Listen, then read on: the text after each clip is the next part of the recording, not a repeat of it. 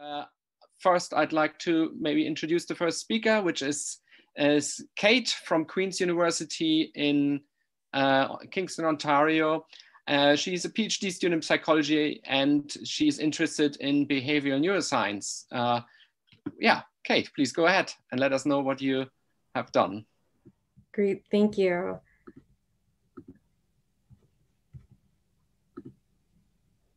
Okay. So hi, everyone. My name is Kate, and I'm a PhD student yes, at Queen's University, and I will be presenting part of my master's work exploring the role of oxytocin on rats' anxiety-related behaviors. So oxytocin is a naturally occurring peptide hormone that's produced in the paraventricular and supraoptic nuclei of the hypothalamus, where it then projects to the posterior pituitary for release into the bloodstream. It's commonly known as the cuddle hormone for its roles in reproduction and social bonding. However, oxytocin-producing cells also send axons to various regions implicated in behavioral defense and anxiety, such as the amygdala and the lateral septum. And so it's not surprising then that oxytocin also has anxiety-reducing properties. And one of the cool things about this system is that it is self-regulating, which means that higher levels of oxytocin release lead to higher levels of oxytocin synthesis. So rats are very social animals, and we see that housing with other rats has been shown to reduce their anxiety-related behaviors. And this suggests that social housing may have anxiolytic-like effects, which has been coined social buffering. Furthermore, it's likely that social buffering is regulated, at least in part, by oxytocin. Specifically, social contact has been shown to upregulate the oxytocin system, and this could be because tactile stimulation increases the release of oxytocin, and pair-housed rats engage in a lot of tactile stimulation. In fact, 2 studies have even shown oxytocin expression to be increased in socially housed versus single-housed rodents in the paraventricular nucleus of the hypothalamus. And so part of the goal of my experiment was to see if I could replicate these findings. So the objective of my experiments were twofold. The first was to examine the effects of social housing on rats' anxiety-related behaviors. And the second was to see if these effects map onto changes in the oxytocin system of the brain. So 10 rats were randomly assigned to be single-housed and 10 rats were pair-housed for 5 weeks. And then at the beginning of the 6-week behavioral testing commenced with the elevated plasmase and the novelty-induced suppression of feeding test, or NSFT, which I'll explain in a little bit more detail. And then the brains were harvested and processed for oxytocin labeling. So the elevated plasmase contains 2 open arms and 2 arms that are enclosed by walls. Rats tend to prefer to stay in the closed arms where they're presumably more protected. And so we measure anxiety as the amount of open arm exploration. And given my hypothesis that social housing should reduce anxiety, the pair-housed rats should exhibit more open arm exploration than our single-housed rats. Although it didn't reach significance, the results did point in the right direction, with our pair-housed animals, the light gray bars, displaying slightly higher percentage of open arm time than our single-housed animals, the dark gray bar. So the novelty-induced suppression of feeding test taps into rats' natural dislike of novelty. So for 4 days, the rats are removed from their home cage and put into a novel cage before being given a palatable snack, in this case, a graham cracker. It's the same procedure for the single-housed rats. They're also removed from their home cage and put into a novel cage for 4 days. And so anxiety is measured as the latency, or the time to start eating the cracker. If social housing is anxiety reducing, then we would expect that the day with the most novelty, which is day 1, should show the greatest group differences in latencies, and that as the rats become familiar with the snack, their latencies should end up being indistinguishable from each other over time. So we did find a significant main effect of housing, such that our pair-housed animals, the light gray bar, began consuming the snack faster than our single-housed animals. And we also found a significant main effect of day, but no housing by day interaction, which indicates that the latencies decreased across days for both groups. And even though there was no interaction, it was still of interest to look at the behavior for individual days. And you can see here that the largest group difference in latencies was on day 2, not on day 1, as we predicted. I then harvested the brains and performed immunohistochemistry in order to analyze oxytocin labeling in the hypothalamus. And so this is a picture of the paraventricular nucleus of a pair-housed rat, with oxytocin stained cells. And so parahoused rats had a higher number of oxytocin positive cells in the ventral parvocellular region of the PBN. As well, we found that as the number of oxytocin positive cells increased in 3 different regions of the PBN, latency to begin eating that cracker on day 1 of the NSFT decreased, which supports the idea of oxytocin having anxiolytic-like effects. And so what I've shown today is that social housing decreased anxiety-related responding, albeit primarily in the NSFT, and that social buffering upregulated the oxytocin system. And that concludes my presentation. And I do have discussion questions prepared, but I'd be happy to answer any questions anyone might have. Thank you. Well, thank you so much, Kate. Thanks for the really good presentation. Of course, now we'll be quite interested in the panel or as well as the audience to ask as many questions as possible. So please feel free to use the question and answer, the Q&A box, or just get in touch with us if you have any questions. Are there any questions? So we can just unmute ourselves? Yes, please. Okay. Hi, Kate. I think like one of the most challenging thing here is to establish the relationship between the oxytocin and the anxiety behavior, right? Because the major experimental control is that the one group of animals housed together and another was individually housed. So there could be like so many more things changed besides the oxytocin level, right? So it's more like a correlation between the oxytocin expression and the anxiety level. So what do you think you can further strengthen the correlation or specificity about the oxytocin and anxiety? Like, right, yeah, so you're absolutely correct that this is correlational, and just because oxytocin seemed to be increased in the pair-housed animals, we can't know for sure if that is what is affecting anxiety. That being said, there is research that have done more direct comparisons between the two, and they've found that oxytocin is increased, for example, it's increased in response to social contact between mother rat and pup dyads.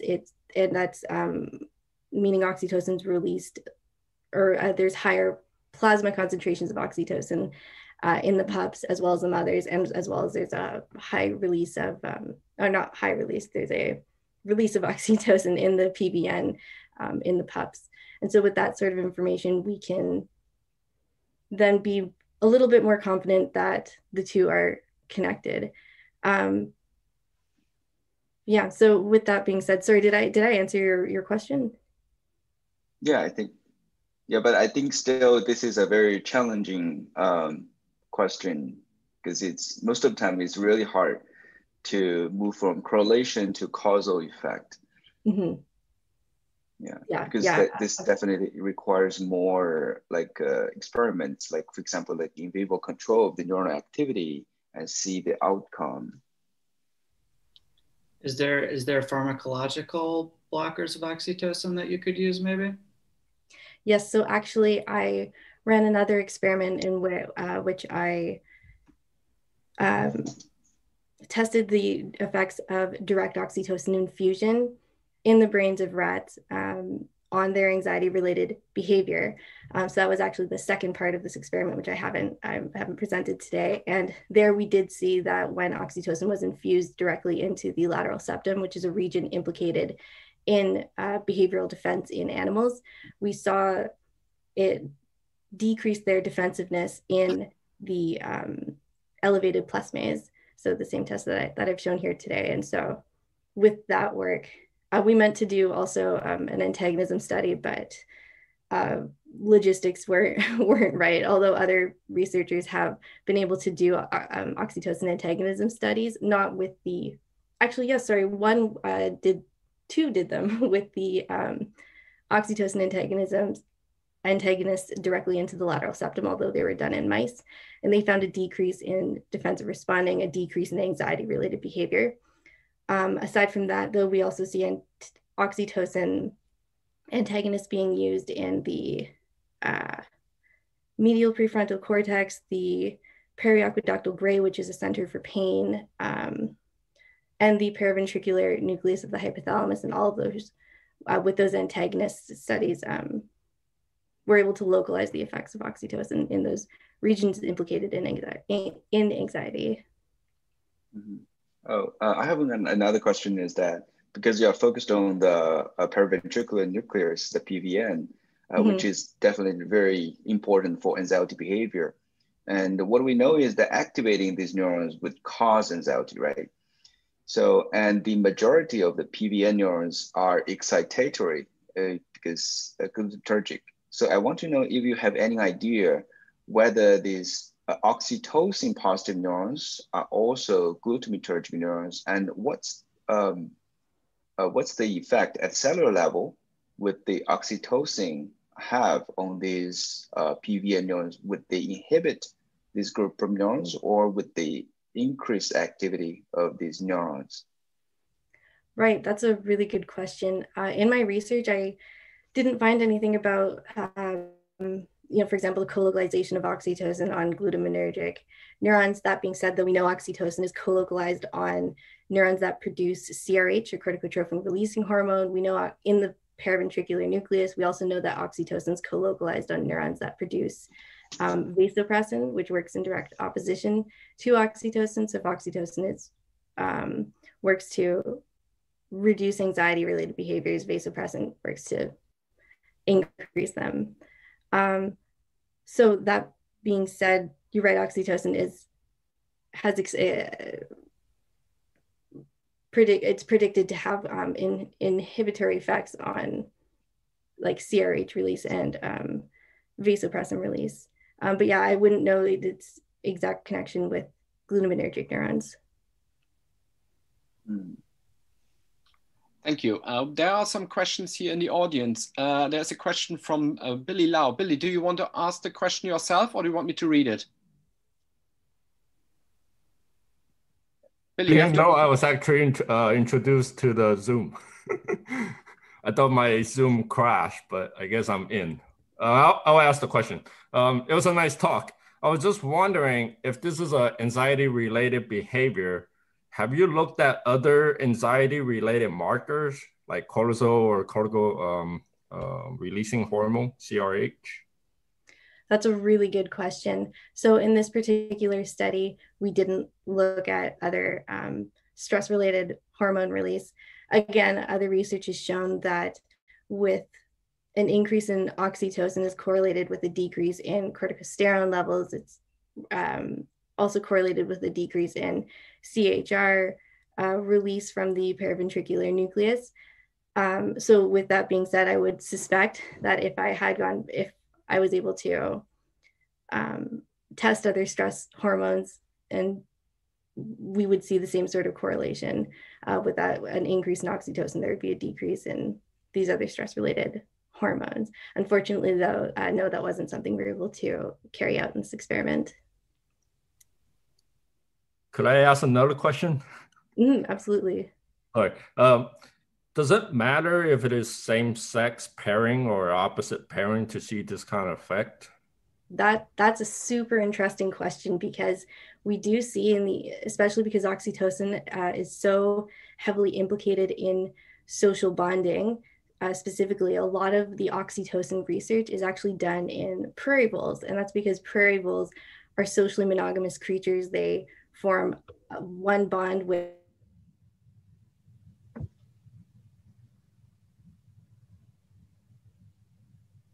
Oh, I lost the sound. Oh dear, there seemed to be a technical problem with Kate's internet connection, I suppose. Let's see if it will recover in the next few seconds. Otherwise, we probably have to then go to the second presentation. Let's wait maybe a minute or so. Sure.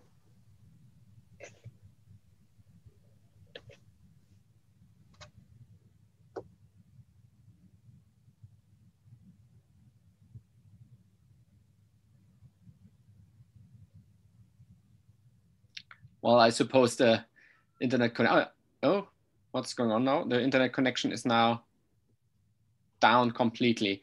I'm afraid we have to continue then. However, I would encourage you to just contact Kate personally to just, you know, support her research, ask her more questions. Her email address, I think, is available from the abstract book. Okay, let's go to the second presentation.